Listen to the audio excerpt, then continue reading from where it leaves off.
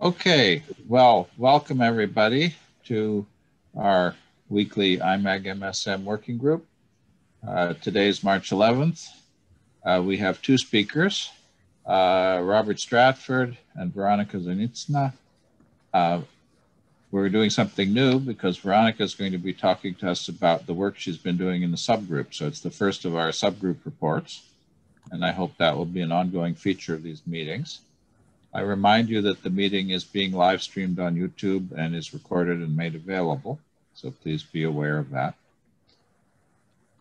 And if there are any issues that come up, please feel free to contact me, Reinhardt, Jim Sluka, who's been doing the website of things, or Bruce Shapiro, who you know very well from emails. And so we very much appreciate your suggestions and feedback. As always, I want to remind you about the Slack channel. Grace Peng sent out a reminder that we should be using the Slack channel, so I'll say it again. Also, we really could use help updating and populating the IMAG MSM wiki. I understand that providing content for that wiki is somewhat tedious. On the other hand, it's a good opportunity to get your material out there. And so we'd appreciate your help. As always, we would love to have questions from people who don't ask questions before. We'll have a half an hour reserved after the main meeting for discussion with the speakers. We hope some of you will stick around and talk to them. And so that's an opportunity to ask more technical and in detailed questions. And I will provide a 5-minute warning for our speakers if it looks like things are going to run over time to keep us on time. Upcoming meetings, next week we have Yanis Kevrakidis from Johns Hopkins. We have Ashley Ford talking about modeling lung fibrosis. March 25th, Jacob has agreed to talk about the preliminary work of his subgroups. And David Otta is going to be talking to us as well. April 1st, Zhang Yin. Don't have a title yet for that one.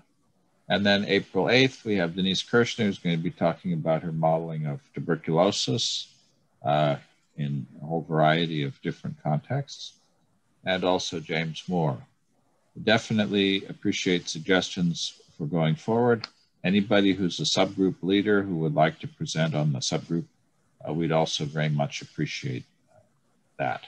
Again, suggestions are appreciated.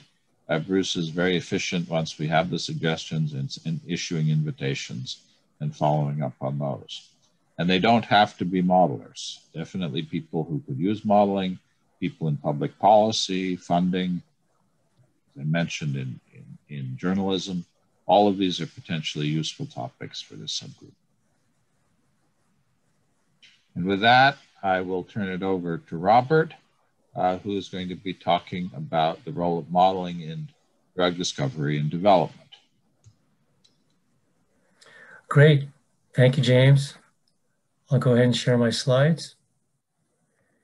And I've got about 15 minutes. Is that what it is? Or okay. All right. I'll jump right in. So I wanted to focus this on pharmacokinetics, although we could talk about pharmacokinetics and its link to pharmacodynamics. Because of time limitations, I'll just focus on pharmacokinetics, which is defined really by this cartoon here that you see before you. Pharmacokinetics relates dose to exposure. Exposure generally expressed as the concentration of a drug in the plasma as a function of time, although it doesn't have to be in the plasma, but that's usually our surrogate because plasma concentrations of a drug are so readily available relative to tissue concentrations. So it's our general surrogate for what's happening in tissues throughout the body.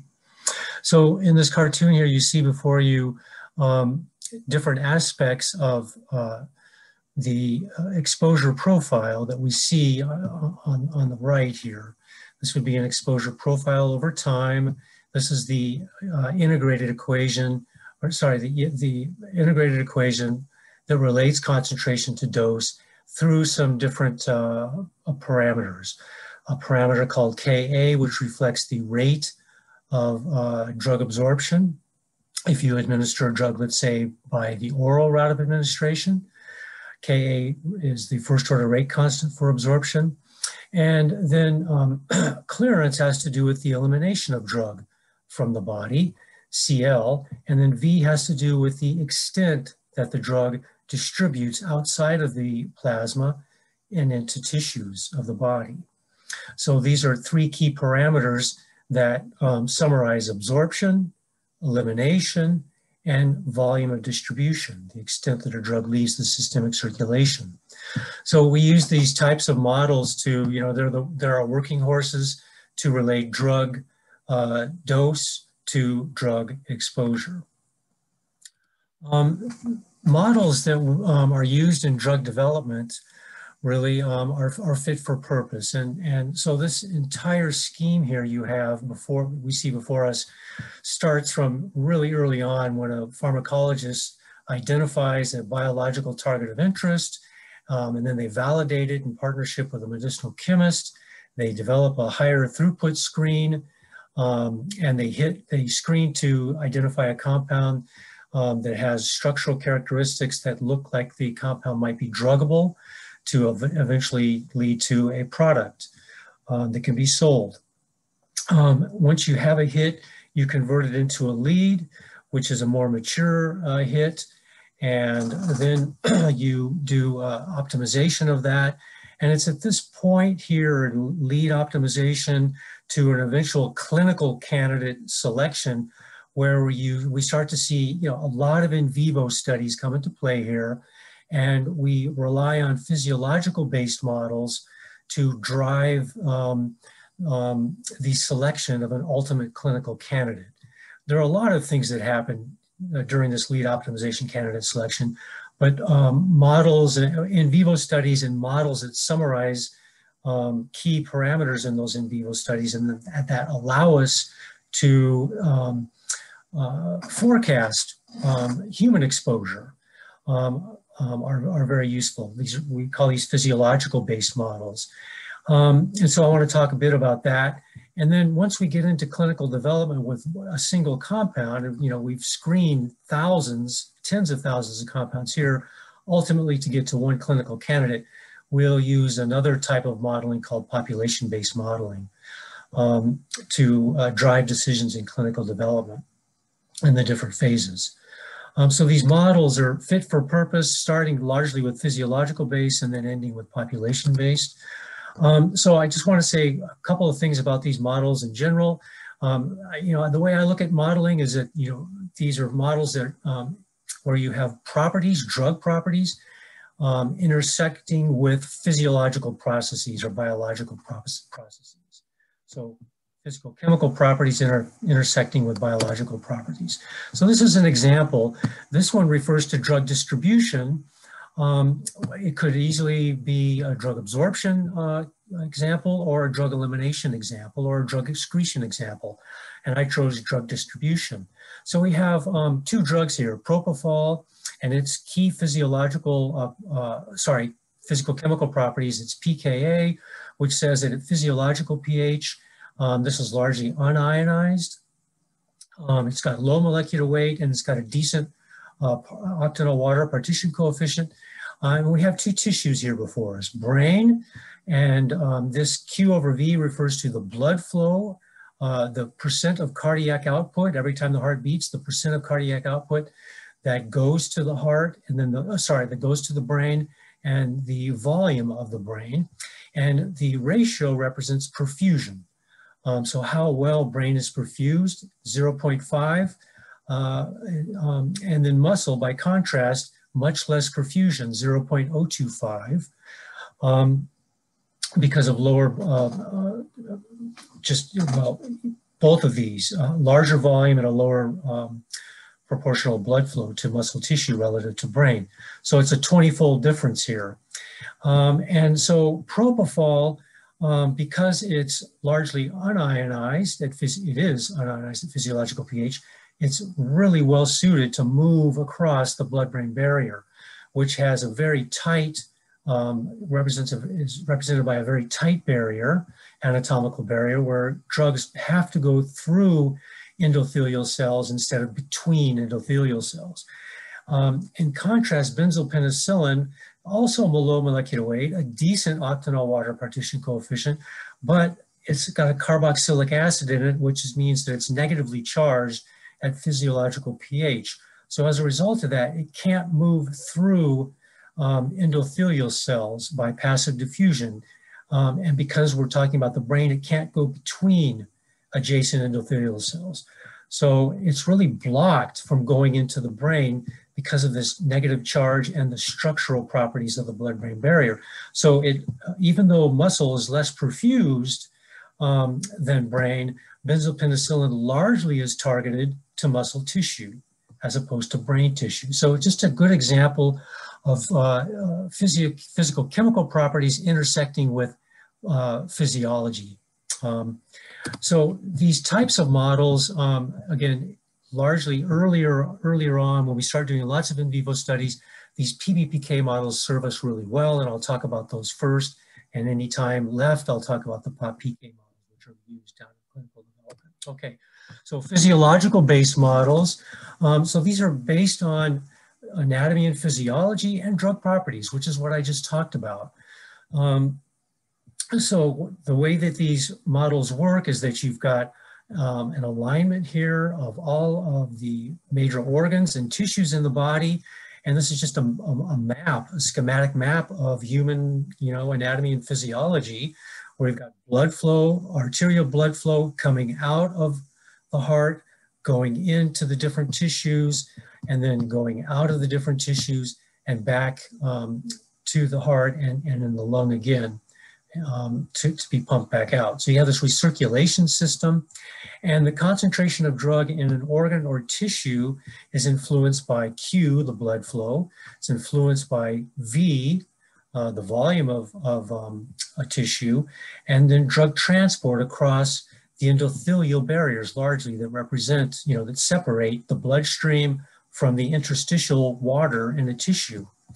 And drug binding and partitioning in membranes, in endothelial membranes, in tissue membranes, and the cells that make up those tissues and organs are key determinants of concentration in any of these tissues. These models are very useful for predicting concentrations of drug in target tissues. So if you have a drug you're targeting to the brain, or in the case of COVID-19, and James and I have been doing some work in the lung, with remdesivir to look at concentrations in the lung. These models are very useful for this. They have high translational fidelity. And let me talk about what I mean by that. So what I mean is that, the physical chemical properties of drugs, their size, their lipophilicity, the octanol water partition coefficient being a surrogate for lipophilicity, they're fraction and ionized. Only the unionized form can move across. The ionized form can't move across cell membranes. These physical chemical properties, they don't change as we go from a rat and we start doing in vivo studies, preclinical in a rat or a non-rodent mammal such as a monkey or a dog. These drug properties don't change. They're constant across species. And then the other thing too is that as we move across species, the anatomy and physiology is largely, to a large extent, it's conserved. So, as I mentioned in that drug distribution example, capillaries, drugs have to move across capillaries, and we have different types of capillaries and different modes as a result of those different types of capillaries, different modes of drug movement across the different tissues. This anatomy and physiology is largely conserved as we move from a rat, a mouse, a rat, to a dog, to a non-human primate, and ultimately to a human. So these models, PBPK, physiological-based PK models, have great translational fidelity that allow us to do studies, calibrate our models in animals, and then use them to predict target concentrations in humans. So they're very useful for that. The models are continuing to develop. This is a schematic, if you will, or a cartoon of the blood-brain barrier. And as I said, drugs can't move between endothelial cells, adjacent cells, because of very well-developed tight junctions in the blood-brain barrier endothelium. So drugs can only move across by passive diffusion, provided they're like propofol and they have a nice, they're largely unionized or significantly unionized at physiological pH. If they're not, then they rely on a carrier for uptake. And the blood-brain barrier is very good about protecting the brain tissue here. So this would be the plasma here. And then on this side of the endothelial cells would be the brain.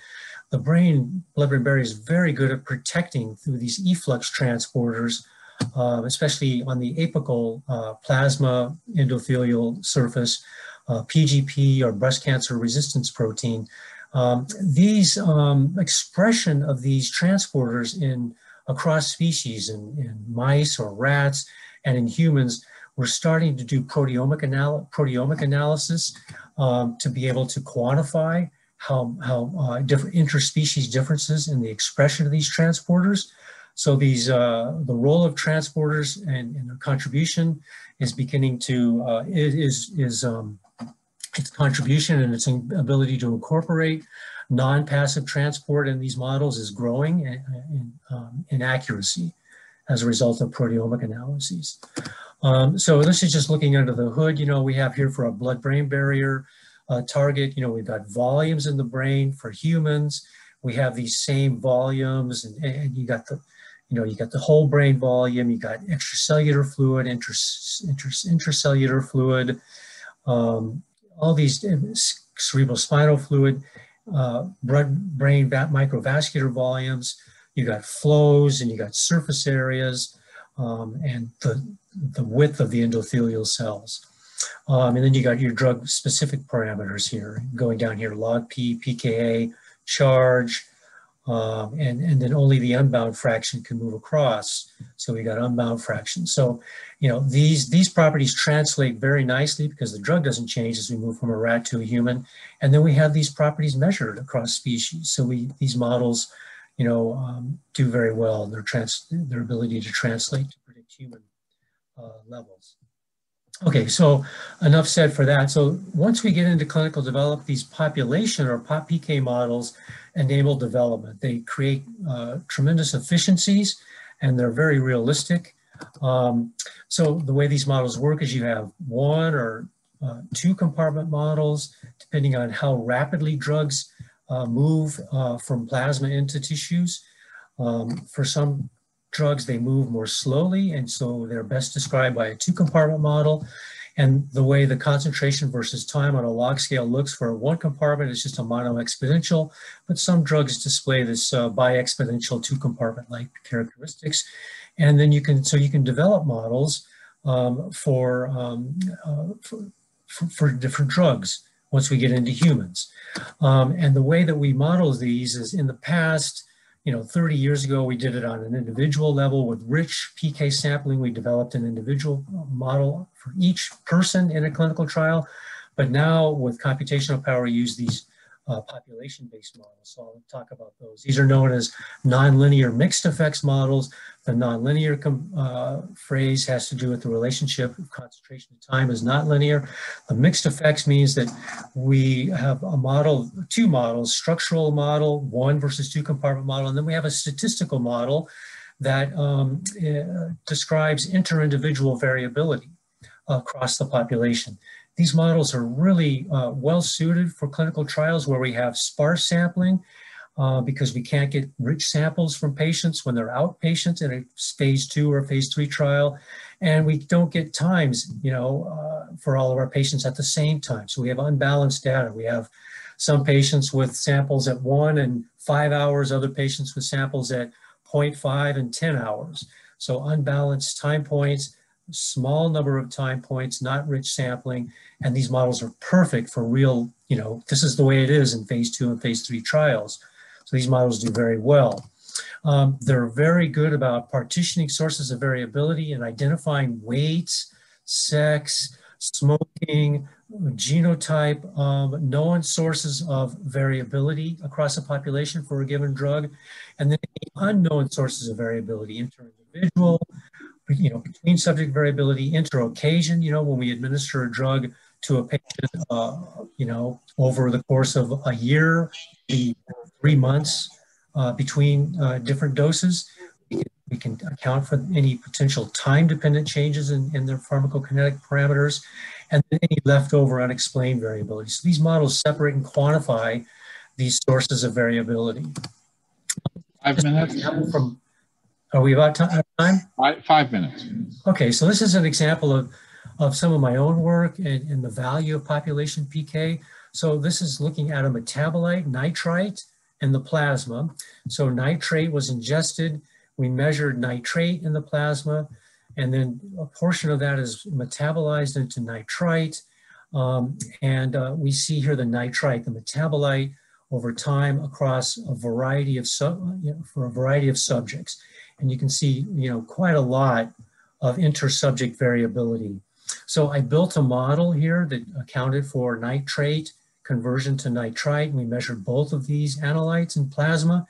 And this is just looking at the nitrite observed levels versus the individual model predicted levels, showing the line of identity here in solid, and then the regression line and the red dashed line. Our predictions were no worse than 2-fold off of the observed values.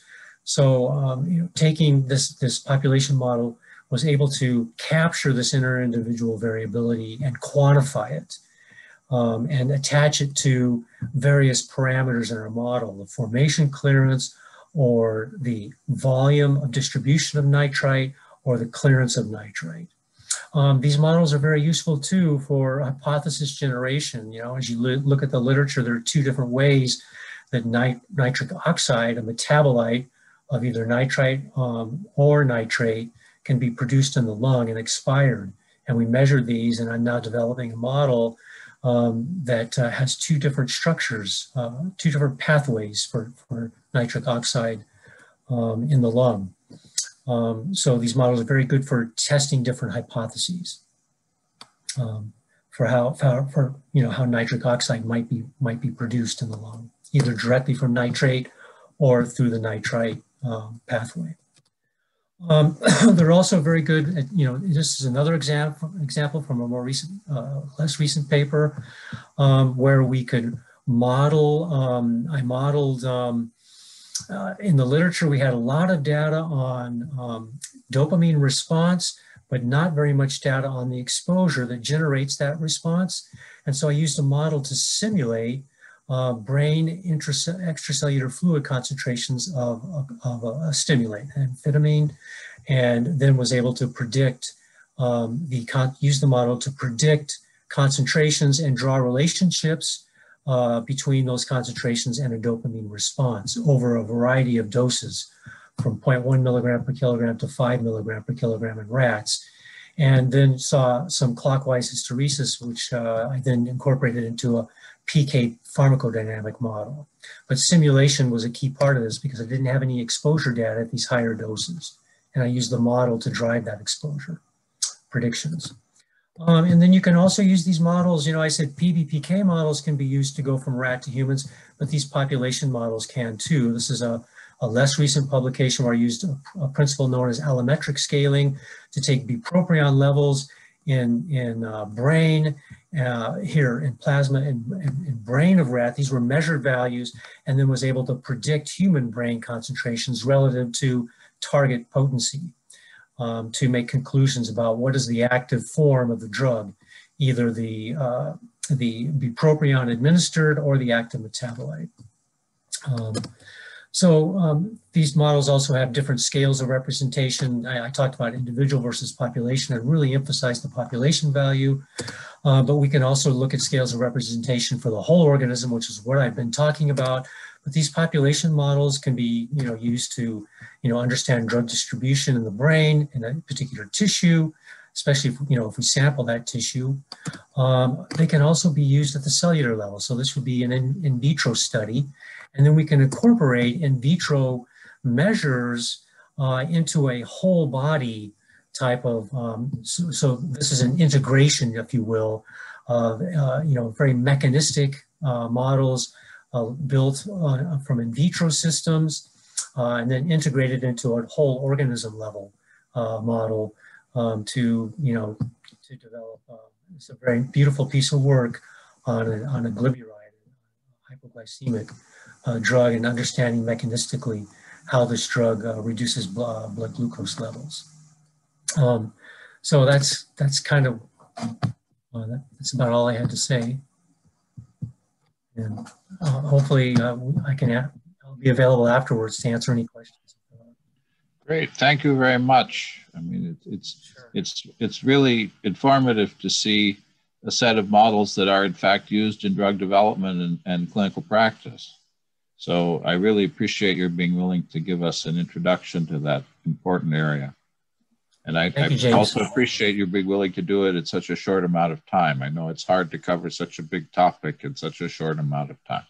So I do appreciate it. Yes, well, thank you. And really, that was the major point that that you made, is that it was largely introductory. So mostly background material and not a lot of my own research. Okay, thank you. So